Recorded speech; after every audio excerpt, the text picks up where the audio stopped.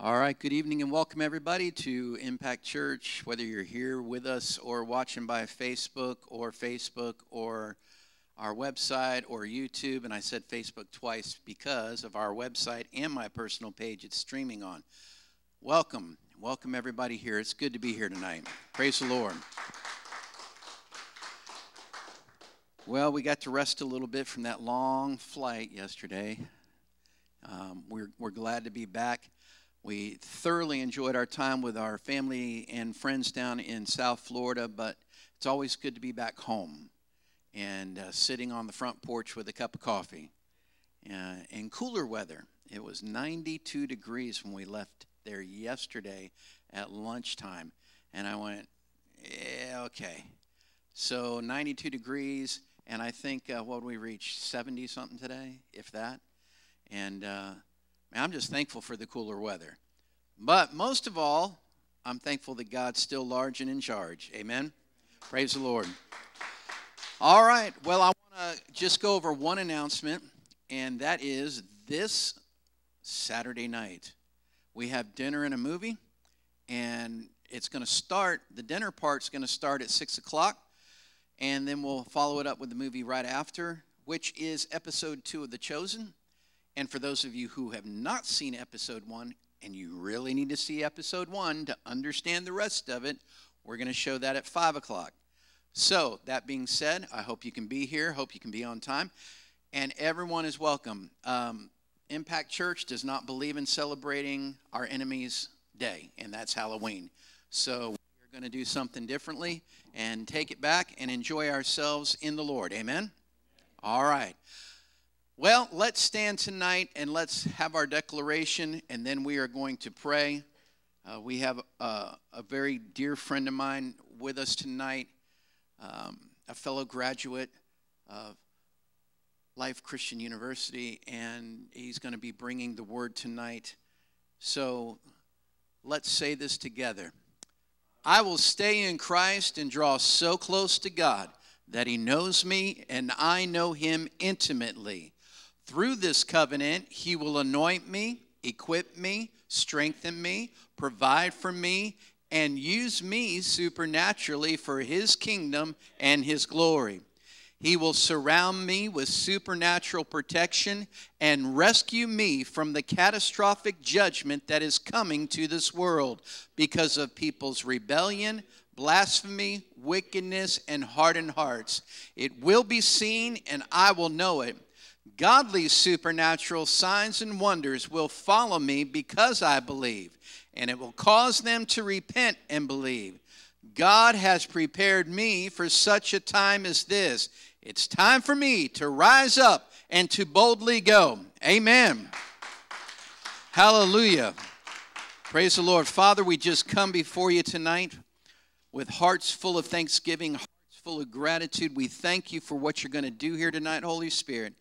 I pray that you anoint my brother Jeff, Father, as he comes and brings the message tonight, what you have laid on his heart.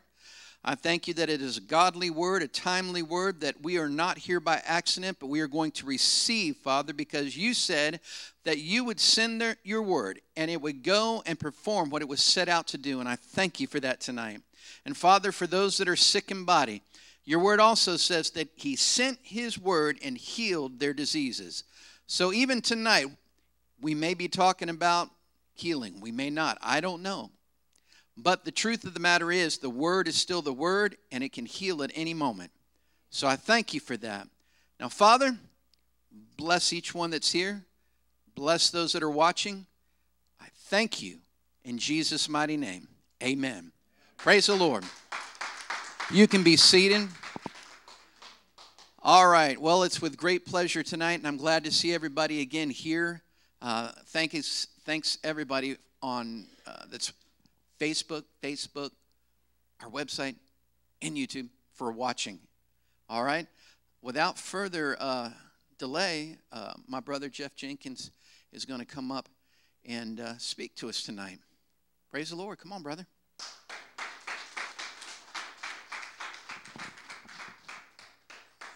Thank you.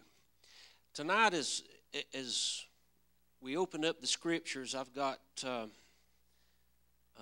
I want to open up with a question. For those of y'all who are here and those who may be listening, whether it be by Facebook or some other form of social media, I want to ask you one question. With everything that we see going on tonight, where is God in all this? Where is God with each and every one that's in here tonight? I'm going to answer that question for you. He's right where you want him to be.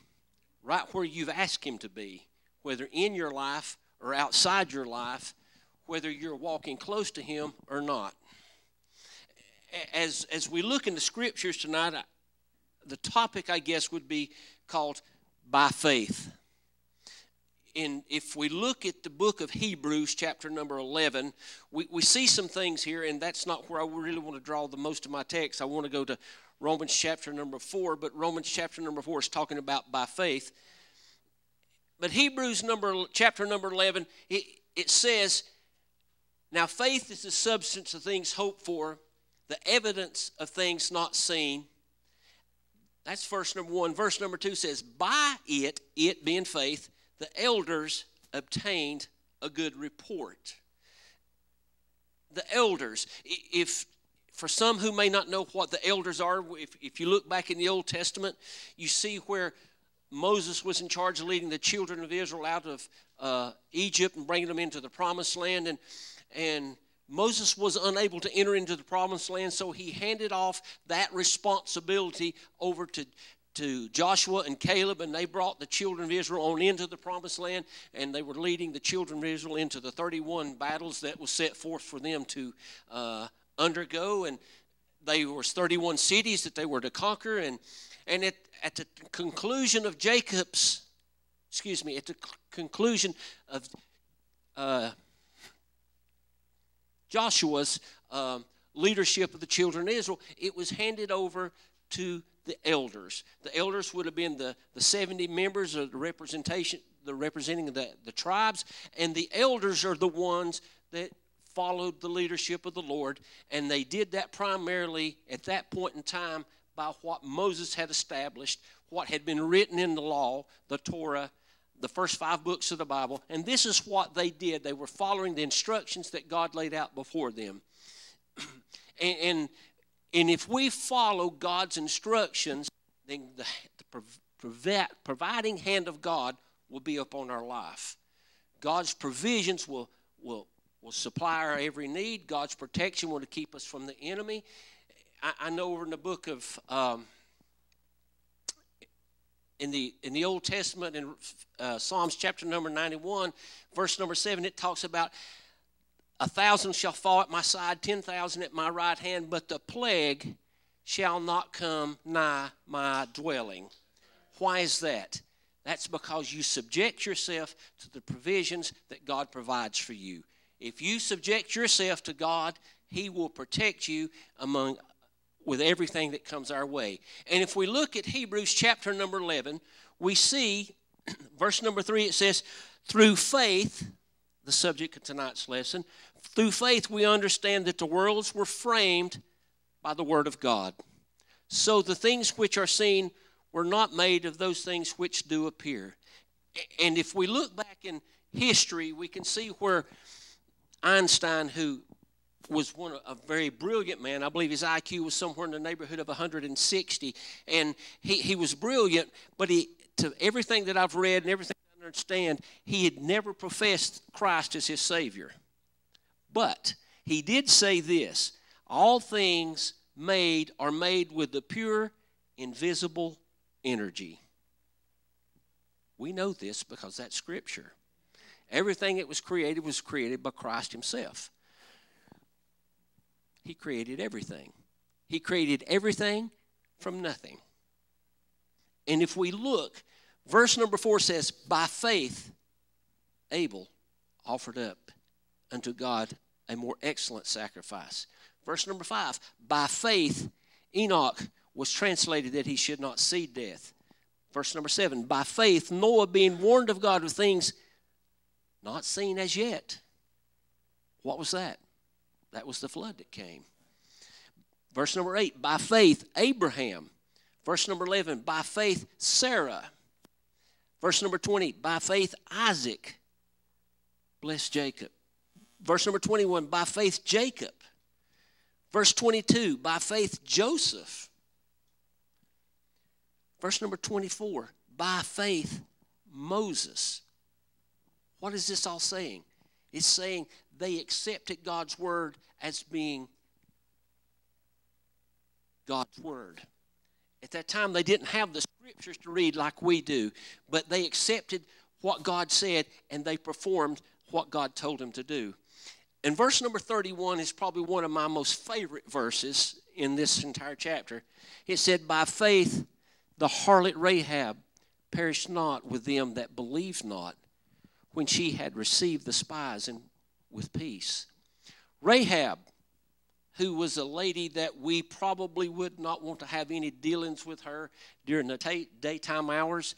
Some of the men might go visit her at night under the cover of darkness so nobody could see what she was doing, what they were doing. But Rahab, someone who realized who God really was, she gave herself over to God. And not only that, she became in the lineage of Jesus Christ. She married Obed, which would have been King David's granddad. And we know that Jesus is of the lineage of David. By faith, she gave herself over to God, and God used her in a mighty way. By faith, if we give ourselves over to God, God's will use us in a mighty way. Now, if we look at Romans chapter number 4, and if everyone would turn their text to there, starting with verse number 1, and this is talking about Abraham, what he did by faith. It opens up and says, what shall we say then that Abraham our father as pertaining to the flesh hath found? What did Abraham find? He found the blessings of God by giving himself over to the word of God. God protected Abraham. God blessed Abraham. Verse number 2 says, for if Abraham were justified by works, he hath therefore no glory, but not before God. Verse number 3. For what saith the Scriptures? Abraham believed God, and it was counted unto him for righteousness. Now, if we look over in Romans chapter number 9, verse number 10, this is telling us the plan of salvation in a nutshell. It says, if thou wilt confess with thy mouth the Lord Jesus Christ and believe in thine heart that God has raised him from the dead, thou shalt be saved. Was anyone there when Christ was crucified? Was anyone there were any of us there when Christ was risen from the dead? Any of us? No. We've got what the witnesses have told us. We've got what the Scriptures have told us. But if we accept Christ as our Savior, we're going to have to do it by faith. We're going to have to believe these witnesses, the accounts of these witnesses, are true. We're going to have to believe that this word that we're reading here tonight is true. We're going to have to believe what God speaks to us is true. We're going to have to trust what God says, and trust is having faith. We're going to have faith just like Abraham. He heard the word of God, and there was a point in time that he actually come face to face with the pre-incarnate Christ, which would have been a theophany. But yes, God did speak to him, and he spoke to him as an angel. God spoke to him in his spirit, but he had to follow what the voice of God told him. If we continue to look, if we look on down to verse number 17, Romans chapter 1, verse number 17, and Habakkuk 2:4, Hebrews 10:38, and Galatians 3:11, it tells us that the just shall live by faith. There's things that we can't explain. There's things that we'll never understand. There's things that we do, and if the world was to look at what we do, they would sit and scratch our heads and laugh at us. And by the way, they do. They do. But why do they do it? Various reasons, I'm sure. But why do we do what we do? By faith. Because of what Christ has spoken to us. I remember when I got saved, I felt something deep in my heart I couldn't explain, and I knew something had to be done. And by faith, I took the Word of God as being true. Not understanding it at the young age that I got saved. I couldn't, to my knowledge, I'd probably never read more than 3 or 4 verses at a time. I've never read anything in the Scriptures that made me understand anything about my condition. But one day, I heard the preacher preach, and it pricked my heart. The Holy Spirit pricked my heart, and by faith, I accepted the plan of salvation. If we look in verses in Romans chapter number 4, if we look at verses 4 through 7, it's talking about, well, let's just read it. For now to him that worketh is the reward not reckoned of grace. Okay. Paul writes in Ephesians chapter 2, verse number 8, says, for by grace you're saved through faith. It's the gift of God, not of works. It's by faith. Verse number 5. But to him that worketh not, but believeth on him that justified the ungodly, his faith is counted for righteousness. Now, in the days of Abraham and prior to the crucifixion and the resurrection of Christ, and those who wanted to come to God had to make an annual sacrifice, and they got their sins covered. Not forgiven. Their sins were covered by the blood of the animal that was slain.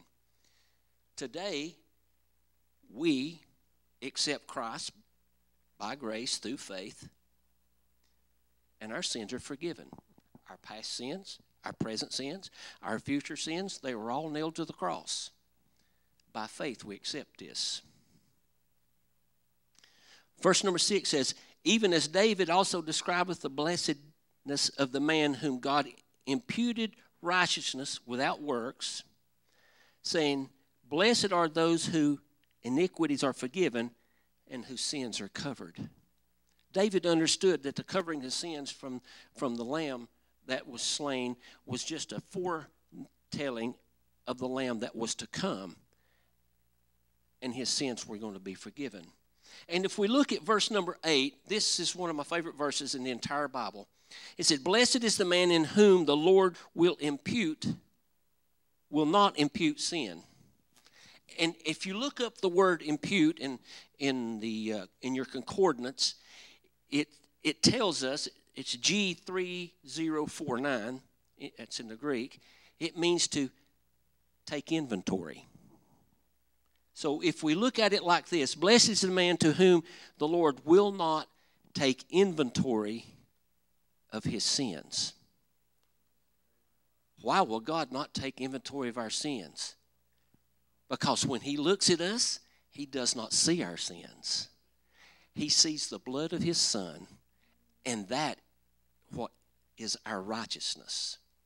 He does not see our sins. He does not see the long list of things that I may have done as a child, or may have done as a young adult, or I may be doing today. He doesn't see the things that I've failed to do that I should have done.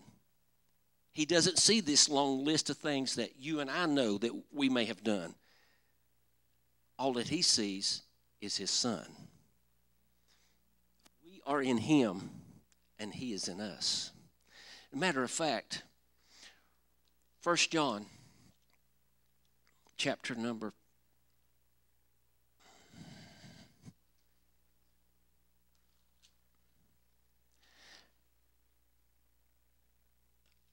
I should have made a note of this, and I did not. But it talks about Jesus being in us, and we're in him. And because of that, the devil has no right to us. We give ourselves over to the Lord. Anyway, continuing on. Verses 10 and 11, it talks about how was it then reckoned? Question mark. When he was in circumcision or in uncircumcision, not in circumcision, but in uncircumcision. Verse number 11, and he received a sign of circumcision, a seal of righteousness of the faith, and he had yet been uncircumcised, that he might be the father of all them that believe, though they be not circumcised, that righteousness might be imputed unto them also. You see, for the male, it was a sign unto God, and it was given to Abraham that all males should be circumcised. But Abraham was not circumcised. And as we come forward to getting past the law, and we're looking into grace and the time of the epistles that after Christ had rose from the dead, the circumcision then was to take place not on the foreskin, but in the heart. It's supposed to take place in the heart. We're supposed to become a different creature. Paul wrote over in 2 Corinthians chapter number 5, verse number 17, he says, therefore, if any man be in Christ, he is a new creature. Old things are passed away, and behold, all things have become new. And verses number 13 through 16 here in Romans, we're starting to see how all this lines up with us. And it says, verse number 13, for the promises that should be the heir of the world was not to Abraham or to his seed through the law, but through the righteousness of faith. See, everything that God promised Abraham was not because of the law. It wasn't because of his works being Abraham's works. It wasn't because Abraham went out and sacrificed a great sacrifice. It wasn't because Abraham went and delivered Lot from the kings of Sodom and down in the land of Gomorrah. It wasn't because of all of his good works. It was all because of his faith. Our salvation is not predicated upon anything that we can do. Our salvation is not predicated on us tithing to the church, us giving alms to the poor, or us being kind to people wanting to cross the street. It's all predicated upon our faith in Jesus Christ. Verse number 16 says, therefore it is of faith that it might be by grace. God's grace is wonderful. To the end of the promise might be secure to all seed, not only to that which is of the law. And if you're reading the New Testament, you'll find, especially in the writings of Paul, we'll find a pattern here. Paul talks about those of the law, or he talks about those of the circumcision. When he speaks of those of the circumcision or those of the law, he's talking about the Jewish people. If he talks about those who are not of the law, maybe of grace, or those of the uncircumcision, he's speaking about the Gentiles. And here's what he's saying here. He says, not only to those that is of the law, not only to the Jews were the promises given, but they were given to those who would accept Christ as Savior. So all the promises that God gave to Abraham, if we accept Christ as our Savior, are given to us as well. Because he goes on to say here, but to that also which is of the faith of Abraham, who is the father of us all. We find, if we look over in Galatians chapter number 3,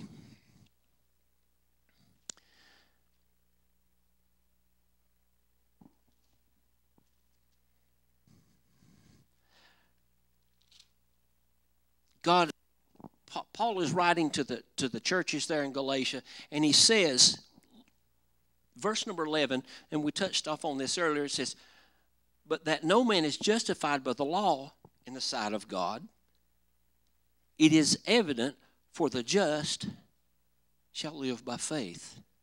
Now, to live by faith, Jesus said when he was talking to the disciples over in John chapter 10, verse number 10, he says, he's speaking of the enemy, he says, the enemy comes to steal, kill, and to destroy. But Christ said, but I have come that you may have life and may have it more abundantly. Jesus wants to give us life, and he has given us this life if only we'd accept it. In verse number 16, going on down to verse number 16 of what Paul wrote right here in Galatians, said, now to Abraham and to his seed, and this seed here is talking about the spiritual seed of Abraham. For if we look on over to verse number 29, we can see that that's exactly what he's talking about. Verse number 29 said, and if you be Christ, that's a possessive word there, Christ with apostrophe S, then you are Abraham's seed and heirs according to his promise. So now to Abraham and to his seed, his spiritual seed, those who wants to receive the promises that God gave to Abraham, and if we've been born again, that is speaking directly to us. He said not to the seeds as of many, but as of one, and the seed which is Christ. So if we look at what God gave Abraham, and everything that he promised Abraham, everything that he gave Abraham is ours.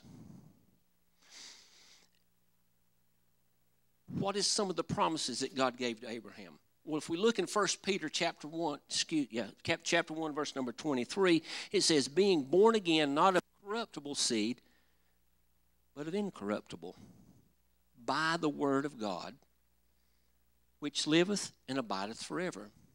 The word of God is none other than Jesus Christ. Everything that we've got through him and by him.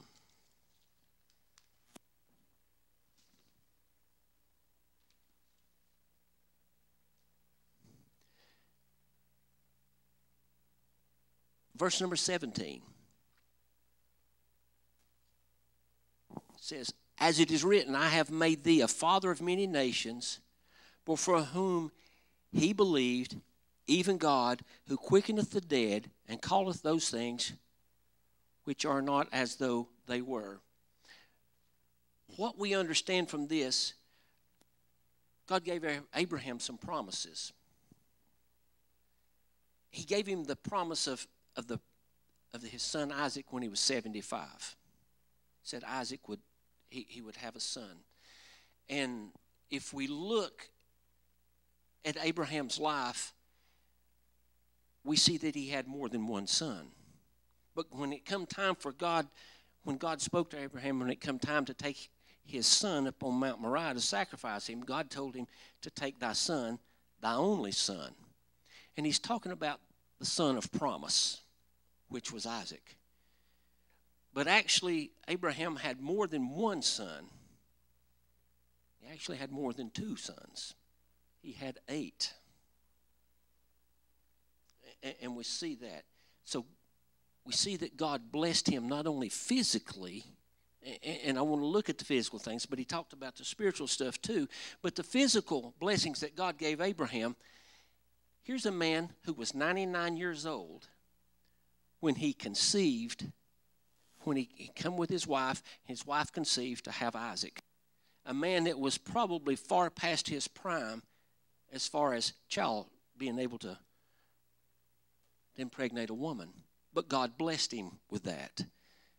And that's what verse number 17 is talking about. As it is written, I have made thee a father of many nations before him whom he believed, even though who was quickened the dead and called those things which be not as though they were. Abraham took what God told him and accepted it as truth. Even though Abraham may have been past the age of fathering a child, God knew he gave him a promise, and he accepted that promise. And not only did he accept that promise, Abraham knew that God would allow it to happen, which shows us something. For those who are in here and those who are listening, here's something to remember. God does not call those who have abilities to do things. Those who he calls, he gives them the ability to what he wants them to do.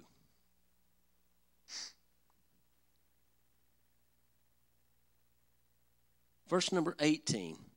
Who against hope believed in hope, that he might become the father of many nations, according to that which was spoken, so shall the seed be. Abraham believed God. Even though he might have saw no hope in his body, he trusted God to fulfill what he promised. And if God gives us a promise, and he will, he'll give us a promise. He gives us instruction. He gives us directions on things that he wants us to do. And there's times it may not seem possible,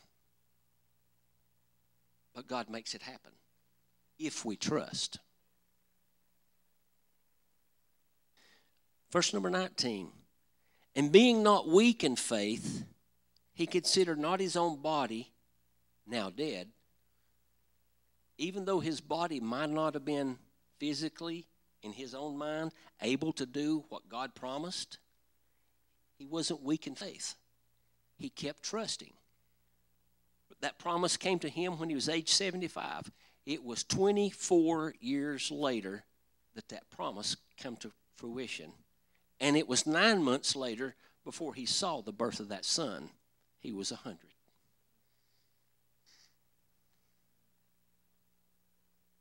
He staggered not at the promise of God through unbelief, but was strong in the faith, giving glory to God.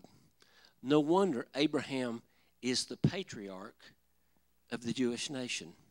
No wonder they look at Abraham because of his faith.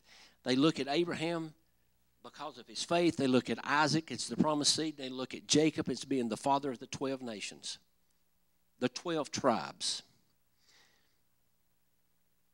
Verse number 22, and therefore it was imputed to him for righteousness. Again, the word imputed means inventory.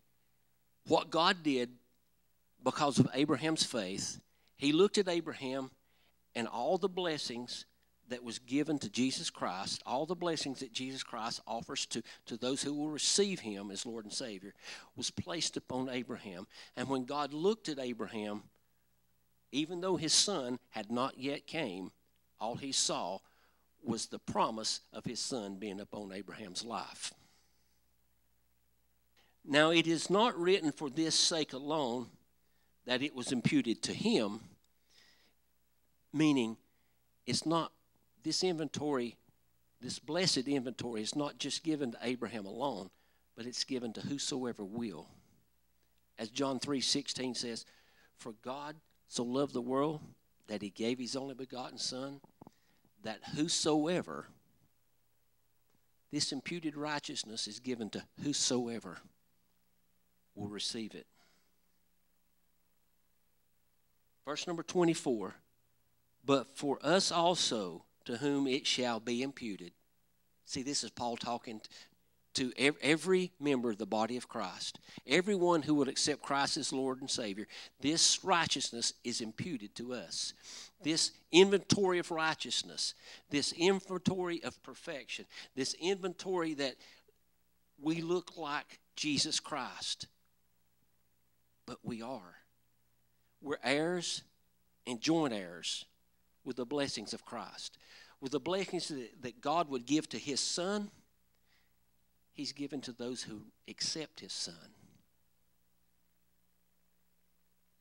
But for us also, to whom it shall be imputed, if we believe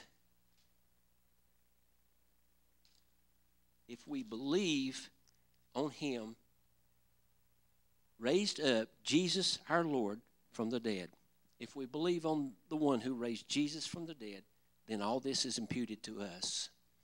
And in verse number 25, who was delivered for our offenses and raised again for our justification. Our offenses was our sins. They were nailed to the cross. And because our sins were nailed to the cross, we are justified.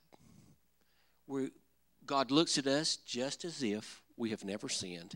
When God looks at us, again, he does not see us. He sees his Son. He sees a perfect individual, even though we may be disfigured in our body, even though we may be disfigured in our spirit. We may have committed a lot of sin, but they're all forgiven if we accept Christ as our Savior. God looks at us and sees us just as if we had never sinned, just like he did his Son. And again, this goes back to the promise that is spoken of in 1 Peter 1:23, being born again, not of corruptible seed. When we're born, that is the moment we start to die. How long does it take for us to die? Only God knows. But sooner or later, if Christ doesn't come back and gather the church away, we're all going to die. But being born of incorruptible, by the word of God, which liveth and abideth forever. If Jesus lives in our heart, we shall never see death spiritually. If Jesus lives in our heart, we're going to live and abide with him forever. Appreciate it.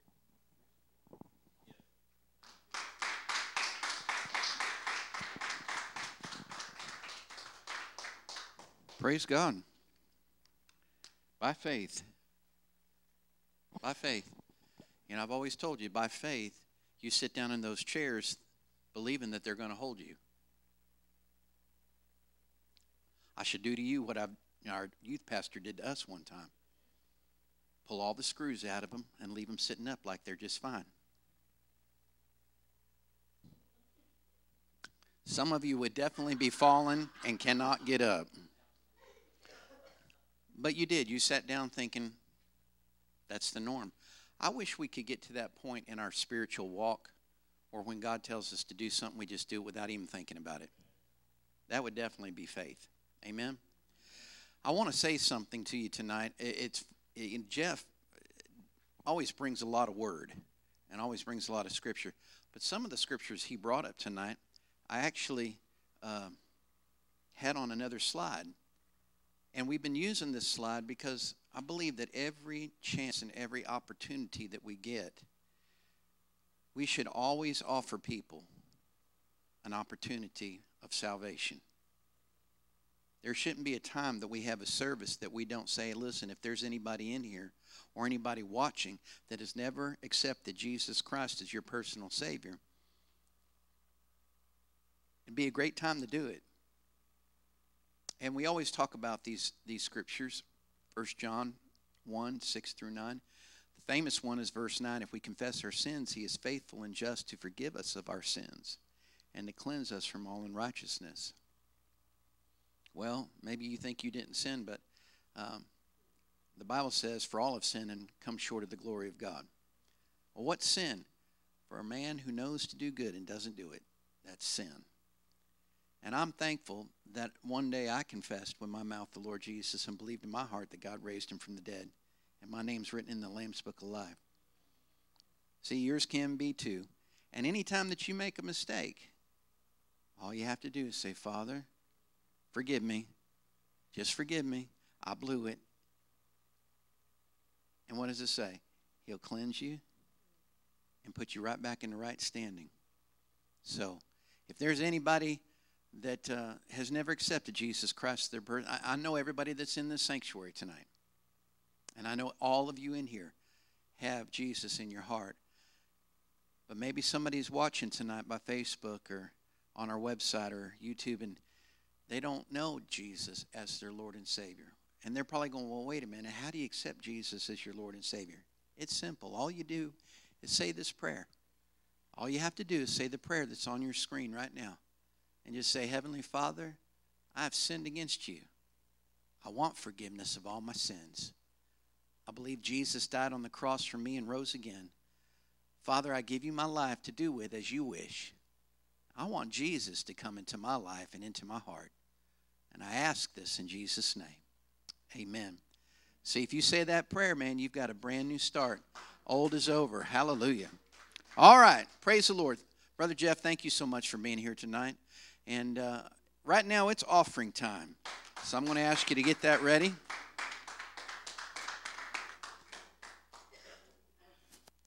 I had to go get mine. I went out of screen for a second. It's all good. So if you have your tithe and offering, get hold of it. For those of you who are watching on those different media platforms, all you have to do is go to our website, makanimpact.us/giving, or go to our website and there'll be a tab for giving. And if you still want to send it in by the United States Postal Service,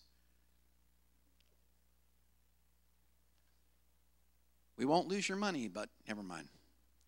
I won't go there.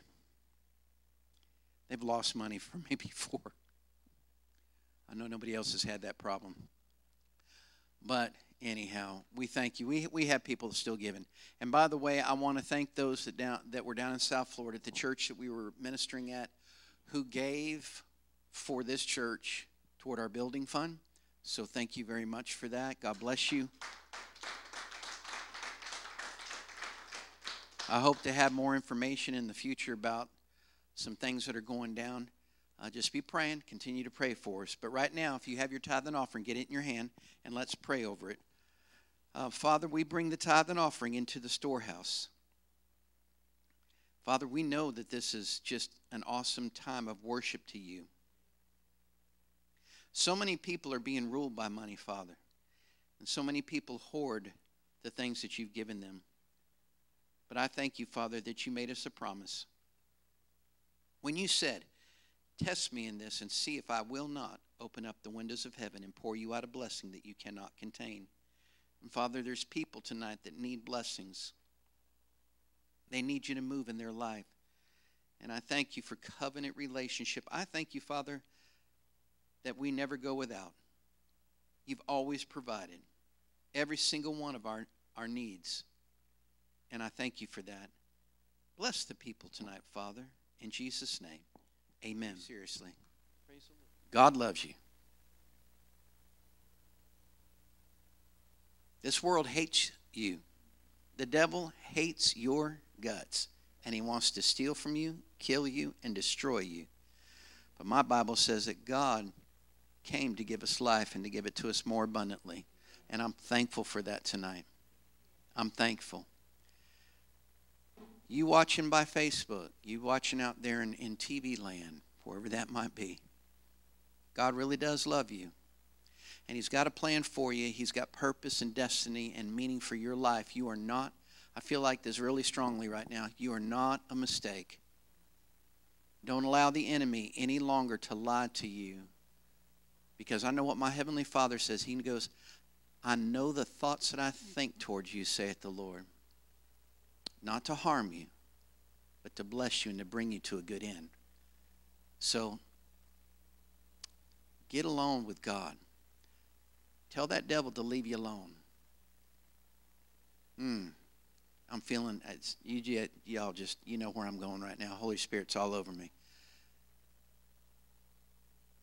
Suicide's not the answer. It's not the answer. It's a temporary solution that gives you a permanent result.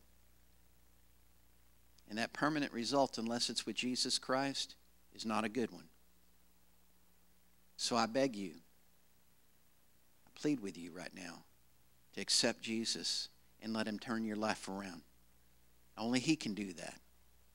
Not your mom, not your dad, not alcohol, not drugs, none of it. Only Jesus can. And once He does, ooh boy, you will never, ever, ever be the same. Because I know for sure that He does love you. Thank you, Father. All right, people, let's stand and let's have our benediction. I want to remind everybody, we're supposed to love God, love people, and make an impact. God bless you. We'll see you Sunday morning.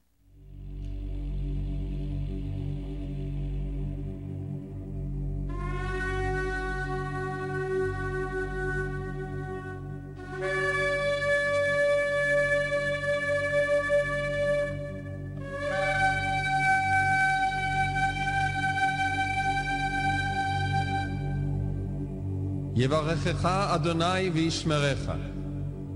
יאר אדוני פניו אליך ויחונקה. יישא אדוני פניו אליך וישם לך שלום.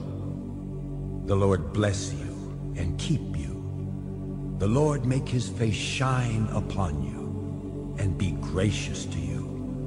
The Lord lift up His countenance upon you and give you peace.